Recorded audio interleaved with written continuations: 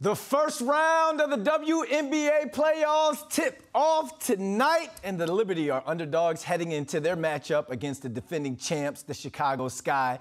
Jenna Lemoncelli is the in-game MC for the Connecticut Sun and WNBA reporter for the New York Post. There she goes. Let's talk some basketball, Jenna, because my mama used to say, to be the best, you have to beat the best. So what do the Liberty need to do to try and beat Candace Parker and crew? Well, I mean, that is it. They need to beat the best because the Chicago Sky are coming off a title run and they've been dominant all season long. Now, they've stumbled at the end of the season here, but that doesn't mean that they can't turn things around because that's exactly what they do.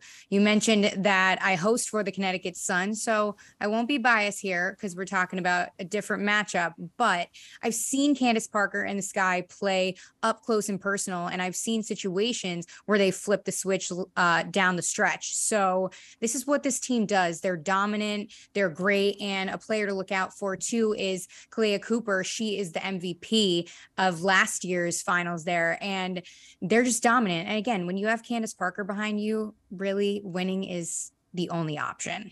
All right, all of New York is like Candace Parker, Candace Parker, Candace Parker. We got Sabrina Ionescu, and she's been on fire, and she's one of the biggest reasons that the Liberty are even in the playoffs. So tell us about what impact that she has on this team, and how can she make a difference in this series?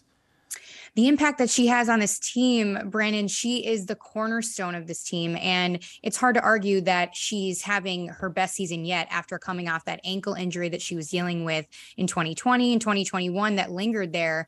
And what makes this matchup kind of special is that she recently told Rich Kleiman of the boardroom that she received some advice from Candace Parker herself that after a game against the Sky last season, that she knew she'd been playing her and told her to get her health right and her body right before she came out here.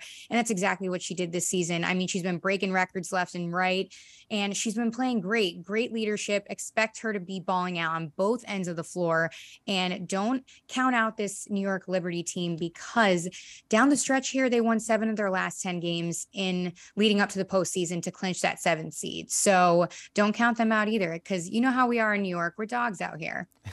We are dogs out here. So Ionescu, Parker, we're talking about two of the biggest and brightest names in the WNBA. Yesterday, we had a chance to talk with A'ja Wilson, and she has a chip on her shoulder, not just because of the Ruffles endorsement deal, but because she wants to bring a championship to Vegas. So are the Aces the team to beat, or is this just anyone's game at this point?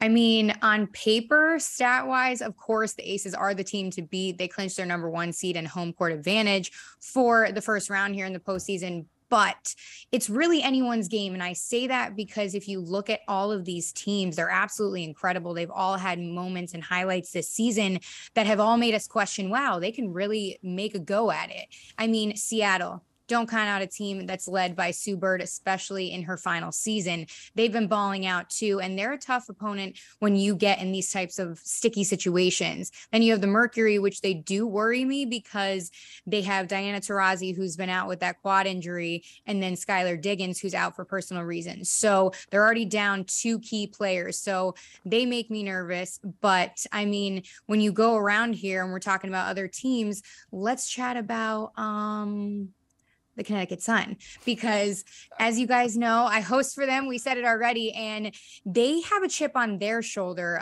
Brandon, speaking of chips, because they had that incredible run in 2019, but they lost in 5 games against the Mystics in the finals. And then they had that back-to-back appearance early 2000. So they have a chip on their shoulder. They've been incredible. They clinched the #3 seed this season, and they're ready to run it back. This is kind of, I hate to say a redemption season for them, but they have AT, who's been balling like crazy. Great piece she has in the Players Tribune too. And then, of course, the Mystics, Elena Deladon.